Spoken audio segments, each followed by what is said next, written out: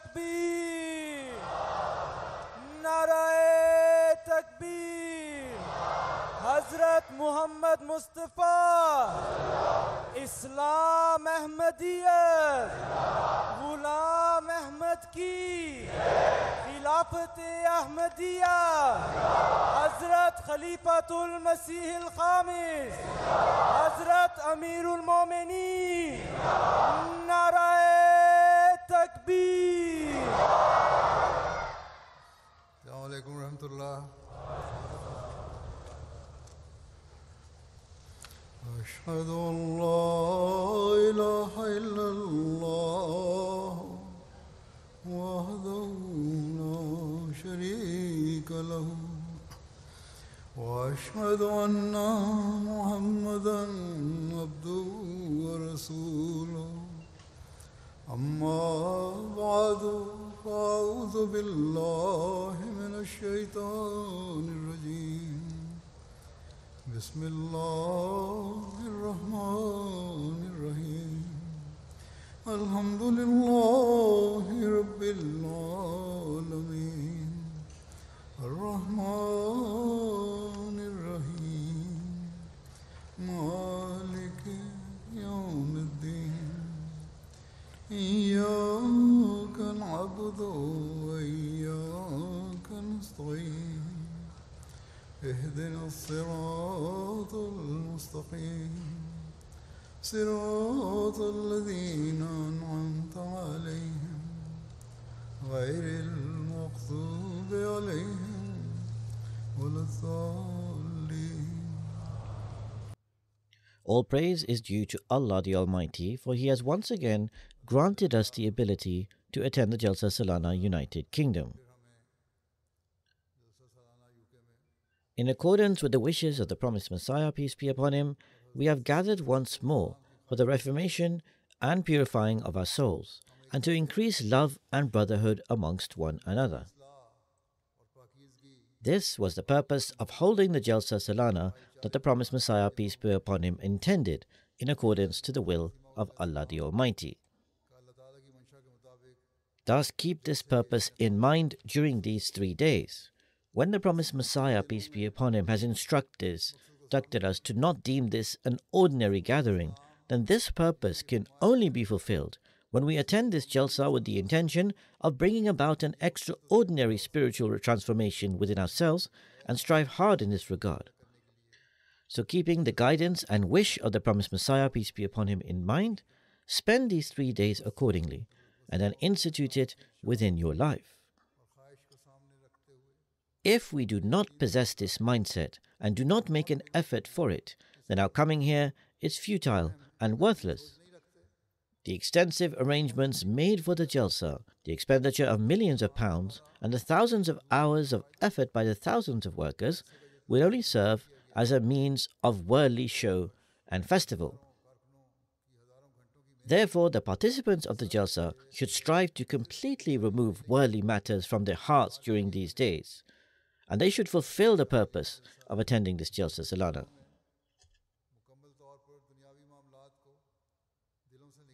I will briefly mention the objectives of the Jalsa Salana as stated by the promised Messiah, peace be upon him.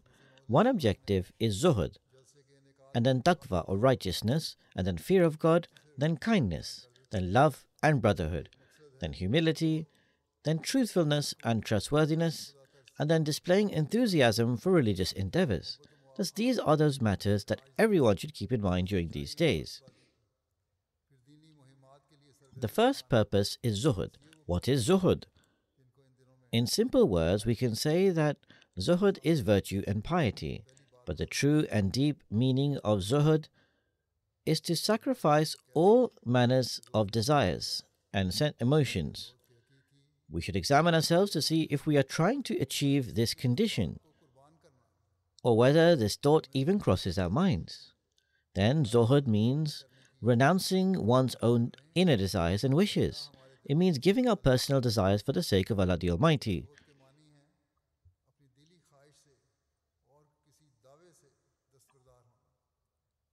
We must examine ourselves. Are we striving to create this state, or do we have this desire in our hearts? then this also means to persistently avoid any evil thing and to reject it emphatically and firmly. Do we possess this condition within us? Or do the desires, evils, and vain pursuits of the world put us from time to time towards worldly or materialistic desires? Then it means not desiring for the world. Allah the Almighty has not forbidden you from worldly earnings, but has forbidden preferring the world over religion. We say in every pledge that we will give precedence to our faith over worldly matters. And the women also take this pledge. But how many of them adhere to this pledge and always keep it in their hearts? It also means to avoid certain things for the sake of Allah the Almighty's pleasure. And it also means to leave matters to Allah the Almighty, making Allah the Almighty's pleasure the ultimate objective and completely avoiding selfish desires. Now examine how in this one word, the promised Messiah, peace be upon him, has explained all aspects of reformation for us. If we understand the depths of this one word and act upon it, our worldly life, as well as our religious and afterlife, would be adorned and reformed. The Holy Prophet, peace and blessings of Allah be upon him, explained this by saying that there is no place for monasticism in Islam. He said that making a permissible thing forbidden upon oneself and wasting one's wealth has nothing to do with zuhud. If someone leaves all worldly entanglements and goes to the forest, avoiding the rights owed to familial ties, this is also contrary to zuhud.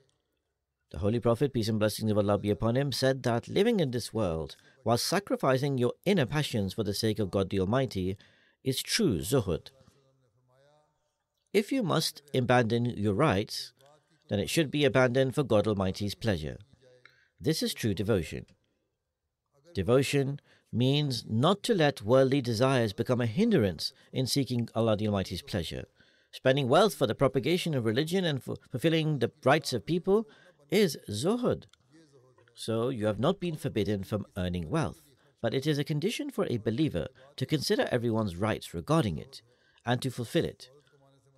By the grace of Allah the Almighty, we still see this standard of selfless spending in many Ahmadis today.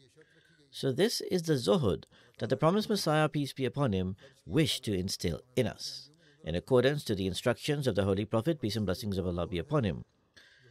And the promised Messiah has included it in the objectives of the Jalsa. If this one aspect truly develops within us, we can create a revolution within our lives and in our environment as well. The promised Messiah, peace be upon him, says in one place, religion and the world cannot be combined in one place, except in the case when God wills. He makes a person's nature so blessed that despite being involved in worldly affairs, he holds his faith of higher importance. Such people also exist in the world. Only if Allah the Almighty wills can a person hold his faith superior to the worldly matters, and for this it is necessary to bow down and prostrate before Allah the Almighty. He says, thus a person is mentioned in Tazkiratul Awliya who was involved in transactions worth thousands of rupees. A saint saw him, and in a vision he found that his heart, despite being involved in such huge transactions, that is, the one who was a business person, was not heedless of God the Almighty for even a moment. It is regarding such people that Allah says,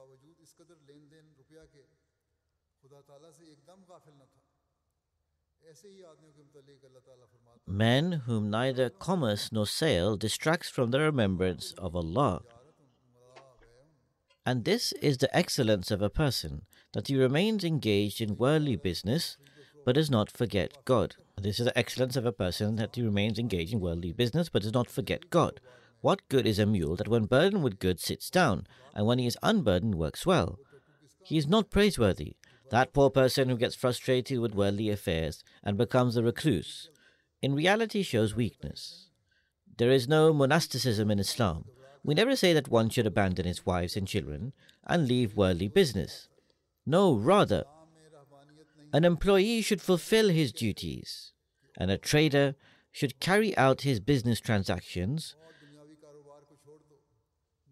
but give the faith precedence. So if we become those who prefer faith while living in the world, only then will we fulfill the wishes and the expectations of the promised Messiah, peace be upon him. Therefore, as I have said, the gist and a summary in a nutshell is that in order to achieve zuhud, it is necessary to fulfill the rights of worship of Allah the Almighty. It is necessary to rid ourselves of vain things. Abstaining from bad morals and displaying high morals is devotion. Removing grievances and laying the foundation of reconciliation is devotion. Promoting love and brotherhood for the sake of Allah the Almighty's pleasure is devotion. This is a brief description of zuhud. If we go into further detail, more paths of virtue will continue to open. Out of the many objectives, the promised Messiah, peace be upon him, mentioned this as a great objective of the Jalsa. As I have said, if we infuse these aspects within our lives, we will be able to bring about a spiritual revolution within ourselves. The rest of the aspects he mentioned are further details of zuhud. He said one objective of the Jalsa is to develop piety or taqwa. The promised Messiah, peace be upon him, recited a poetic verse that said, "Every virtue is rooted in piety." This poetic verse was also read in a poem just now. Upon this, he received a revelation when Allah the Almighty reveals, if this root remains intact, everything else remains. Allah the Almighty has repeatedly drawn attention to taqwa in the Holy Quran. And the promised Messiah, peace be upon him, who came to establish the authority of the Holy Quran in this world, was told by Allah the Almighty to explain to his followers that if they hold on to the root of all virtue, which is taqwa, then they will find God and will also attain this world. If they only run after the world, then they might gain the temporary benefits of the world, but they will have no preparation for attempting to please Allah the Almighty. This is something we should always remember. Similarly, merely professing our belief in Allah the Almighty that we offer prayers is insufficient if the condition of righteousness is not fulfilled, and if the requisites of fearing and loving God are not met. Only when these are achieved will the prayers become true and genuine prayers. The fervour with which we pray for our worldly needs and personal necessity is not matched by the fervour with which we pray for the growth of our faith and religion, to develop our inner spirituality, and to advance in righteousness. Therefore, such prayers and supplications are not valued by Allah the Almighty. Therefore, we need to evaluate ourselves in this regard. If we conduct this self-evaluation, we will be able to achieve our objectives and safeguard ourselves collectively from the harm that opponents often spread against us. Opponents may also perform prayers, and in Pakistan, they claim that the right to pray is exclusively theirs, and that Ahmadis cannot pray. However, their intentions are malicious, and they are devoid of righteousness. Therefore, their acts of worship are not accepted by Allah the Almighty, as they are oppressors, promoters of injustice, and advocates of violence who issue religious edicts to kill those who profess the Kalama Islamic creed and enact these fatwas edicts as well. So such people, according to the teachings of Allah the Almighty and His Messenger sallallahu alaihi wasallam, are damaging the afterlife rather than attaining the pleasure of Allah the Almighty. When we observe such examples, we should be even more grateful to Allah the Almighty and strive to progress in righteousness and strengthening our faith. Only then will our prayers be accepted, and only then will we be able to improve our lives both in this world and in the hereafter. May Allah the Almighty enable us to always seek true virtue and endeavor to practice it. Righteousness or taqwa is characteristic of a true believer, attained through sincere bowing and prostrating before Allah the Almighty alone. This virtue and righteousness is marked by sincerity, fervor, devotion, and unrelenting bows and prostrations. This righteousness causes tongues to constantly remain filled with the remembrance of Allah the Almighty through the morning and into the evening. This righteousness involves achieving high standards of worship, free from any impurities of the self, and truly fulfilling the rights of humanity with genuine zeal, sympathy, and love. Whilst treading upon the path of taqwa or righteousness, you should excel in your love for the poor, orphans, and needy. And in order to attain all of this, Allah the Almighty instructs us to progress in our faith in Him. We will attain these virtues if we grow in our belief of Allah the Almighty. As our faith in Allah the Almighty strives for perfection, we will be inclined to avoid evil and pursue goodness. Understanding this requires belief in the Day of Judgment, which will motivate us to shun evil because it reminds us of the consequences of the hereafter and the life to come. To understand and comprehend these matters, it is essential to study the Holy Quran with maintained focus and concentration, as only then will we learn of the commandments of Allah the Almighty, acting upon them, and will allow us to increase in righteousness. These are the very virtues that the promised Messiah, peace be upon him, wished to instill within us. Otherwise, it is not enough to simply pledge allegiance to the Bayt and verbally profess that all praise belongs to Allah, we are Ahmadi Muslims. And according to the prophecies of the Holy Prophet, peace and blessings of Allah be upon him, we have accepted the promised Messiah and Imam Mahdi. That is not enough. Therefore, during the days of Jalsa, every one of you should continue to evaluate yourselves as to what degree you are abiding by the teachings of Allah the Almighty and the Holy Prophet sallallahu alaihi wasallam. What is this Jalsa teaching us? What revolutionary transformation are we bringing about in ourselves? Have our standards of worship improved?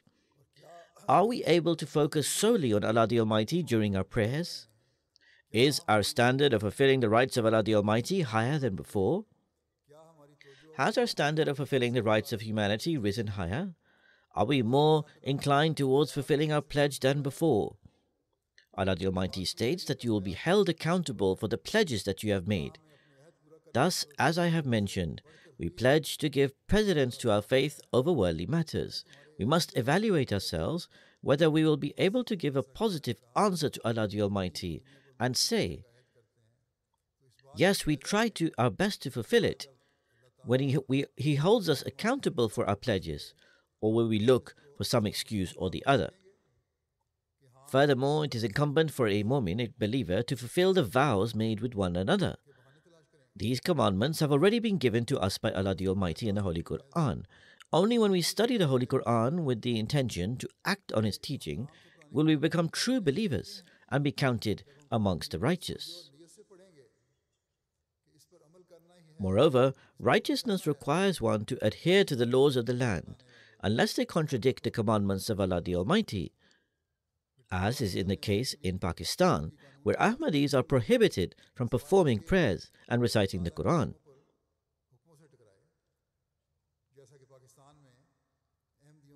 Governments have no right to interfere in matters of religion and faith. Apart from this, following the law and pledging loyalty to the country is obligatory for every Ahmadi. Anyhow, everything that directs attention towards fulfilling the rights of Allah the Almighty and His creation springs forth from taqwa or righteousness, and demonstrating taqwa is the duty of every Ahmadi Muslim. Furthermore, as the promised Messiah, peace be upon him, has emphasized another objective of Jalsa, the need to develop tender-heartedness and kindness. We must focus on this. If we come here and fail to reform ourselves in this connection, our attendance is pointless. Allah the Almighty has promised paradise to those described as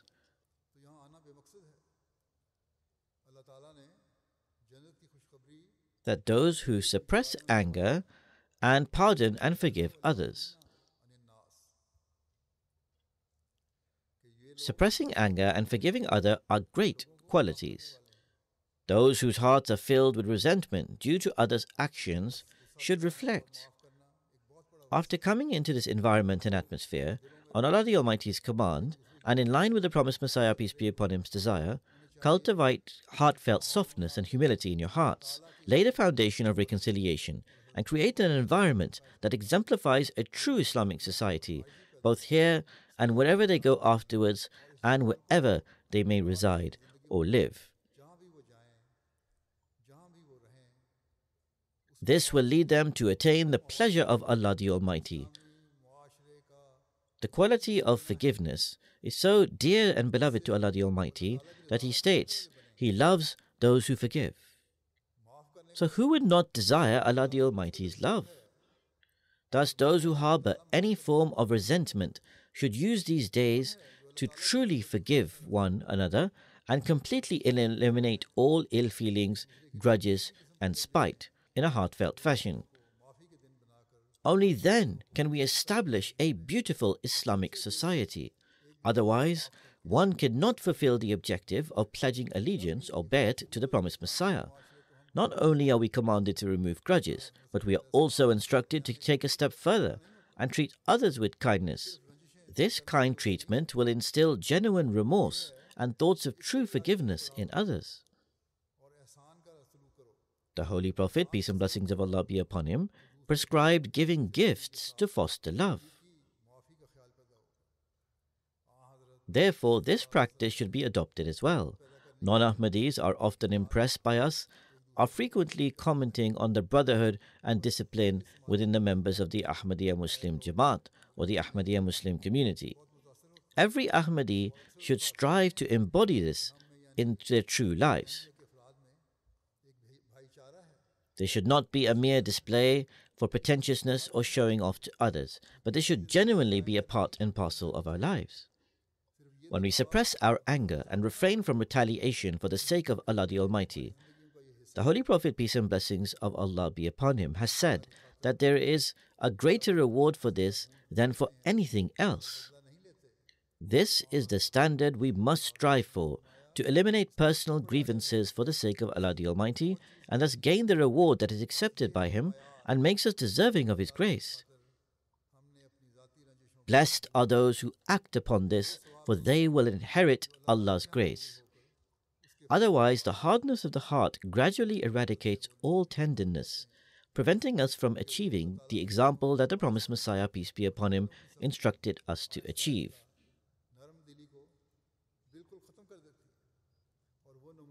And so the promised Messiah, peace be upon him, states that it is only when one strives to improve this state of morality during the Jalsa will they achieve its true purpose.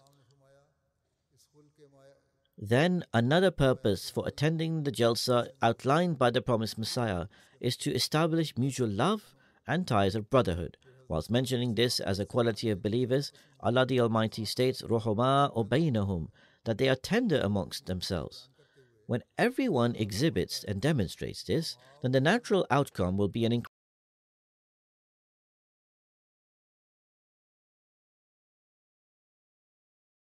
even if they are not entirely eliminated, they will hardly exist.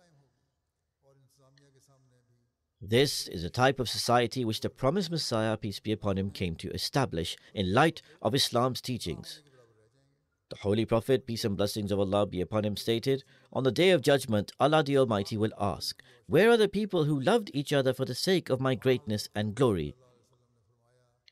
Then Allah the Almighty will say, on this day, when there is no shade except for mine, I will grant them a place under my shade of mercy. How fortunate are those who act according to this guidance, and therefore receive the mercy of Allah the Almighty and come under His shade. Then another thing which the promised Messiah, peace be upon him, has drawn attention towards is the moral quality of humility and humbleness. This quality is exhibited when one interacts with others. In theory, there are many people who meet one another, and they display humility. However, when there is something which is contrary to their own personal benefits, humility is left behind, while haughtiness and arrogance comes to the forefront. A distinguishing quality which Allah the Almighty described of the servants of the gracious God is that they are humble, as He says.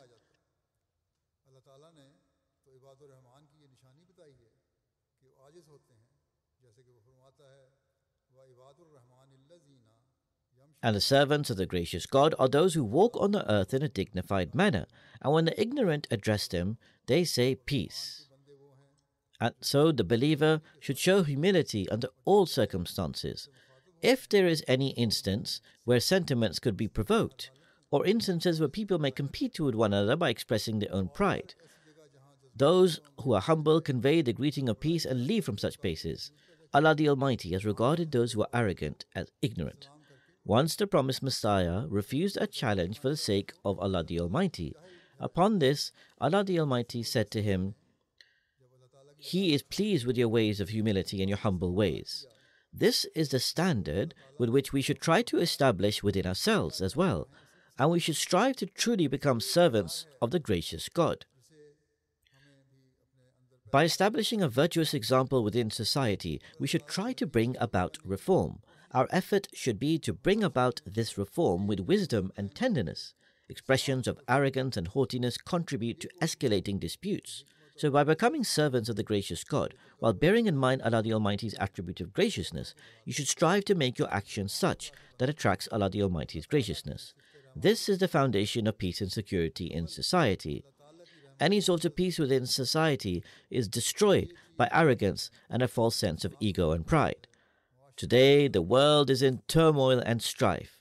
Countries are attacking one another, and it is all rooted in their attempts of displaying their might and superiority. The development of arrogance leads these people to usurping the rights of others.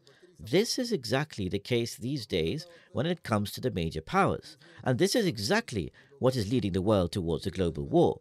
Hence, while you work during these days to establish these qualities of humility and abstaining from arrogance, you should also pray for the world. May Allah the Almighty grant sense to the world, so that they do not destroy the world for the sake of their pride. As humans, we have no value, yet with the slightest bit of power, people think the world of themselves, and that nothing else compares to them.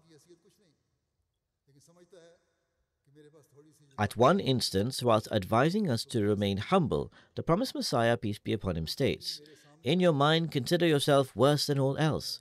Perhaps you may enter the house of union in this way." Therefore, if we wish to attain the nearness of Allah the Almighty, we must adopt humility. Arrogance is an occupation of the worldly, whereas we have pledged allegiance to the promised Messiah, peace be upon him, in order to gain nearness to Allah. Therefore, we must always bear this important aspect in mind. Then the promised Messiah has drawn attention towards the teaching of truthfulness and being straightforward. This should be the hallmark of a Mu'min, a true believer, and an Ahmadi Muslim. This is something which Allah the Almighty has emphasized especially. The promised Messiah, peace be upon him, states, "The Holy Quran has laid such emphasis on establishing truthfulness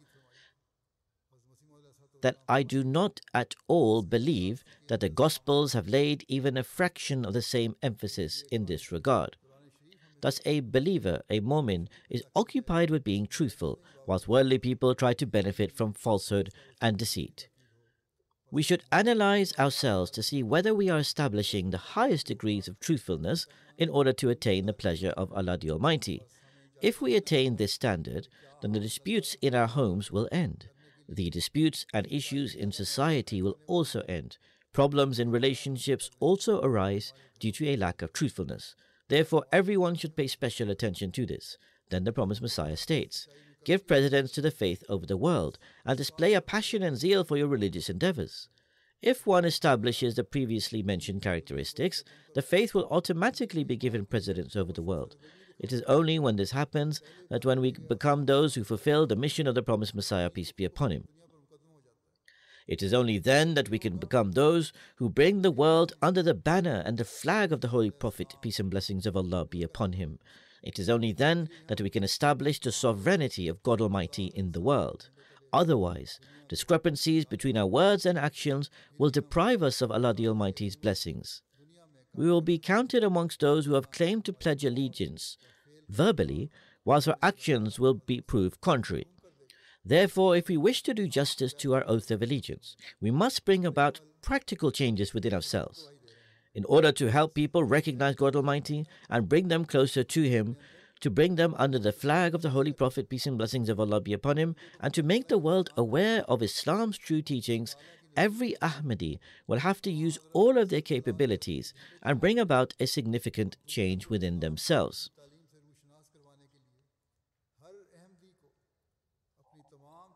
While bringing about a change, they will have to strive with a new determination to try and spread the beautiful teachings of Islam to the world. Along with giving more attention towards praying for themselves, they will also have to pray for the reformation of the world. When the prayers of our men, women, elderly and children will reach the heavens with distinct pain. Then we will become those who bring about a revolutionary change in the world. It is then that we will become those who are safe against the opposition and despicable attacks of the enemy. We will witness victories and triumph. This is a grand undertaking for which we have been commanded, and for which we have the expectations of the promised Messiah, peace be upon him. If we ourselves are distant from piety and righteousness and zuhud, if we have not inculcated the highest standards of morals within ourselves, if we do not possess that pain which will enable us to go forth in the field of propagating the religion or tabligh and exert all our capabilities and faculties, then we are not fulfilling our pledge of allegiance, our bayat, nor are we doing justice to it. Hence, during this Jalsa, we should strive to bring about those virtuous changes within ourselves, which will enable us to achieve those same objectives for which the promised Messiah, peace be upon him, was commissioned. Otherwise, as the promised Messiah, peace be upon him, states, this Jalsa becomes a means of sin, misguidance, and an evil innovation. The promised Messiah, peace be upon him, has given this warning in very strong terms. Therefore, there is a serious need to improve our practical conditions with a great deal of prayers and effort. Otherwise, the promised Messiah, peace be upon him, says this Jalsa is of no benefit and instead becomes a means of misguidance. How strong these words are! He also says that this Jalsa becomes an evil innovation. Aren't there already enough harmful innovations which have taken root in the world, let alone the need for another in the form of a gathering? Therefore, every Ahmadi should strive to make this Jalsa a source of blessings rather than a source of misguidance, of spreading a harmful innovation, nor of incurring the displeasure of Allah the Almighty.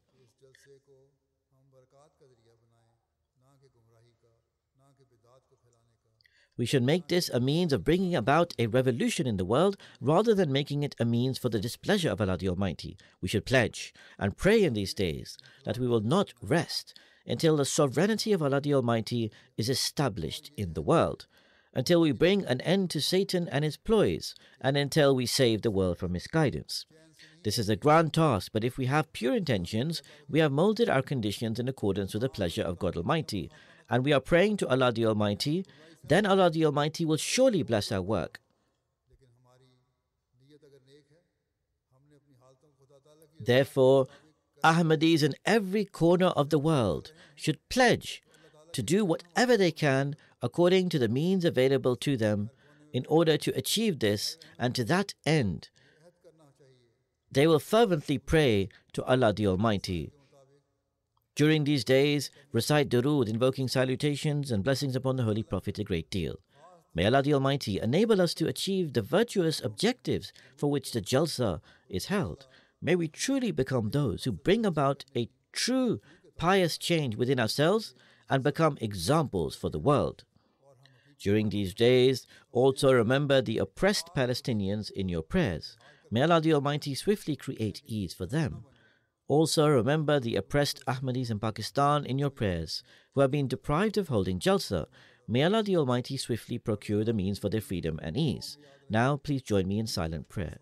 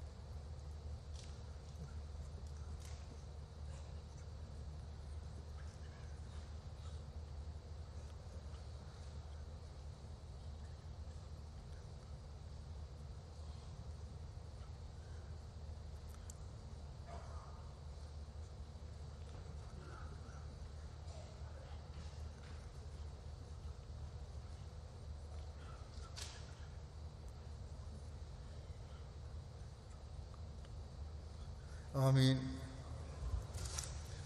नाराए तकबीर, नाराए तकबीर। हजरत मोहम्मद मुस्तफा, हजरत मोहम्मद मुस्तफा। इस्लाम अहमदियत, इस्लाम अहमदियत। गुलाम अहमद की, गुलाम गुलाम अहमद की। खिलाफत अहमदिया, खिलाफत अहमदिया। हजरत खलीफतुल मसीह खामिस, हजरत खलीफतुल मसीह खामिस। हजरत अमीरुल मोमिनीन, हजरत अमीरुल मोमिनीन। जलसा सलाना यूके, जमात अहमदिया आलमगीर।